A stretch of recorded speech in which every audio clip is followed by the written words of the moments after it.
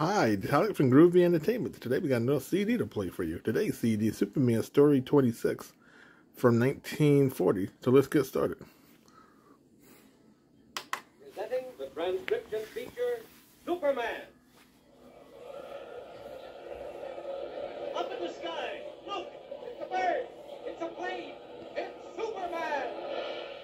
Now, Superman.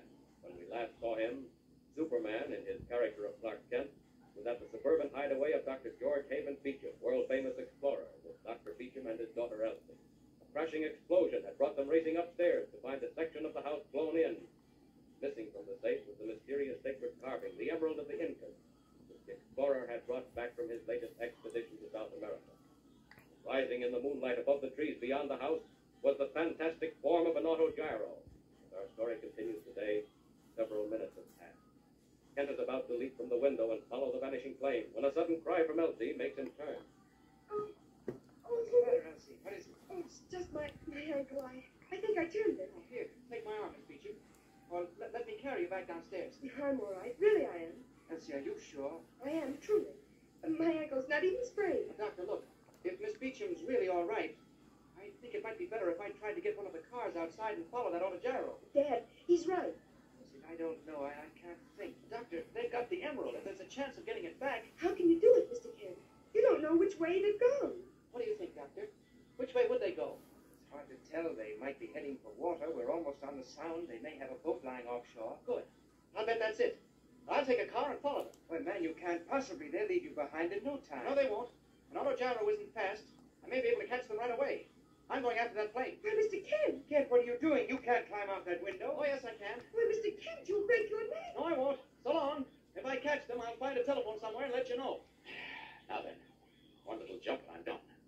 They'll think I've climbed on the trellis.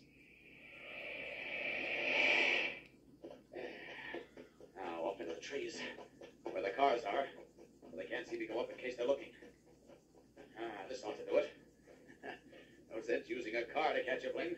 If that autogyro's heading out to sea, I'll soon find it. Up, up, and away! Red cape streaming in the wind, blue costume flashing in the moonlight. Superman leaps into the air, hovers a moment, and takes off in a series of widening circles to find the autogyro, in which the priests of the tribe of Azatlan are making off for the Emerald of the Incas. Suddenly he sees the flash of a silver wing over the waters of the Sound, levels out in a straight line, while in the autogyro itself, the brown men talk together. Where is the emerald? Safely hidden. Did you arrange matters back at the house? I did. By this time, the palace of the White Doctor should blaze like 100 fires. Good. What do you look at? We are over water. How far do we go this way? Some miles. Look, back there behind us, in the moonlight. I see nothing. Wait. Wait into the shadow of a cloud. Now, what is it? A man. The figure of a man flying in the air. No, it cannot be. Even the magic of the Azatlan. I tell you it is. Look, it comes closer. He is over our heads. I saw him. Look, he's coming through the door. Sorry, gentlemen. Forgive my breaking in like this. Where's the Emerald of the Incas? No speak, Yankee. Well, you'll speak it this time. Where's that emerald? Quick! White man, what you seek was stolen. It is ours. Now look here. I'm not going to argue about that now. I want that stone. Where is it? We have taken it back. You will never find it. Think not? Well, I may not find it, but you will. And you'll find it right now and hand it over. No. I say yes. Where is it? Find it. Use your magic against the magic of Azatlan. I will. You've seen a little of magic already. Just a very little. I call it the magic of Krypton. Now you're going to see a lot more. Come here. No, you let me go. I said come here, both of you. Yes, you too. I kill you, white man. Now, you've already tried. Now listen. I'll give you one more chance. Then I'll knock your heads together. No. Where is that emerald? Look behind you, white man. Now, old stuff. And even if I did, what could you do? No, he means fire. Fire back on shore. What of it? Magic of the Azatlan, white man. That fire is in the house where the emerald was. What? Stone house? The house of the White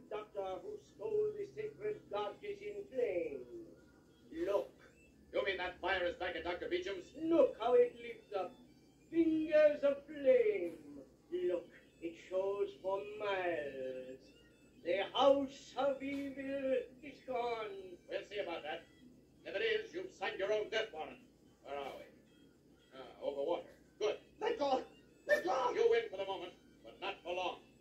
This auto gyro will float down there on the water, and that's what it's going to do. What you do? Just what I said. I'm going to wreck this plane, send it down to float on the sound. So you'll be sure and be there when I get back. Now I'm going to smash that front propeller. There. Now, down with it. Don't want it to land too hard. Down. Down. There's a boat down there. Well, I can't help that. They can't do much. Now. And into the water. There. That'll keep them quiet for a while. Now back to that pirate stone house. Up. I've got to hurry. If they've caught Elsie and the doctor, I'll take care of them when I get back. Higher and faster. Back at Stonehouse, red flames lick hungrily at beams and walls, roar up into the night sky. Elsie and Dr. Beecham, having escaped in the nick of time from the blazing furnace, stand on the lawn stunned and unbelieving. Then suddenly, Elsie... Oh, Dad! Dad! Elsie, what is it? You're not hurt. Dad, I just remembered. Down in the cellar, that taxi driver. Oh, good heavens. Daddy never knew. He must have been trapped by the explosion. Then when the fire came, oh, Daddy's down there now. He can't get out. Oh, the poor man. What can we do, Dad? Elsie, come back. We can't do a thing. Not till someone sees the blaze and calls the fire department. Dad, we must. We've got to get him out. Elsie, come back here. Come back. Come back, Miss Beecham. Where are you going? Why, Kent, where did you come from? Oh, Mr. Kent, quickly. Why, Miss Beecham? What's wrong? That taxi driver, Eddie Gilly, he's still in the cellar. What? Oh, great Scott. I forgot all about him. Mr. Kent, do something. Get him out. Now, look. Stay here, both of you. I may be able to get in from the other side. Oh, Kent, be careful. Let me help. No. What? You stay where you are, Doctor. Look after Elsie. Now then. Seems to me there's a lot of work for Superman tonight. Oh, poor Gilly. That fire's got down to where he was. Well, here goes.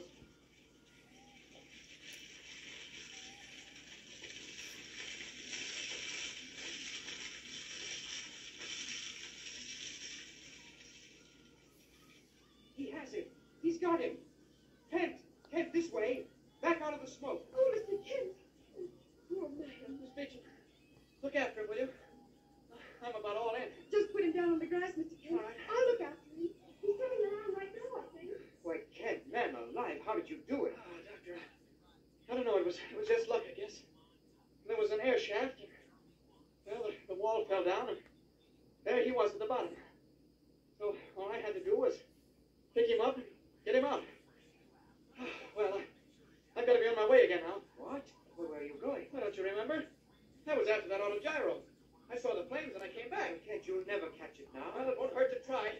You never can tell, Doctor. Anyway, I'm off. Kent, wait. Come back a minute. Kent. Oh, Dad. Why? Dad, what are you doing on your hands and knees? Elsie, do you see this? I found it in the grass. Look. Huh? What is it? Ugly thing. It looks like a cheap earring. Elsie, that's a badge of office. It's an amulet, and it's worn only by the highest priests of the Azatlan. But Dad, what of it? You don't understand. It's given them when they become priests. Magic power and all that. And it becomes a part of their very lives. But why all the fuss? Well, don't you see, Elsie? One of those priests dropped it by accident. The loss of this amulet is worse than death. A terrible crime. What? Oh, you mean that? I believe that with this amulet, I could induce them to let me borrow the emerald of the Incas. But I don't know where they are. No, but I do, Dad. At least I know where they were going. Elsie, The taxi driver, he's come to and he told me they have a plane waiting. A great big seaplane at Central Airport. Where's the car? Quick, Dad! Quick! Mad race against time. Can Dr. Beecham and Elsie make the airport before the priests of Azatlan take off in their high-speed seaplane? And what of Superman out over the waters of the Sound? What will he find when he reaches the spot where the auto gyro hit the sea? Thrill, high excitement, unbelievable climax. Tune in next time and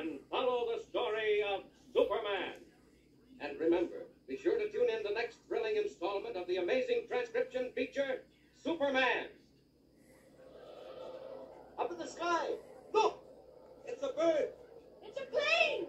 It's Superman! Superman is a copyrighted feature appearing in Action Comics magazine. So that was Superman Story 26 for 1940. So please like, subscribe, share, and comment, and have a groovy day. We have another video coming out real soon.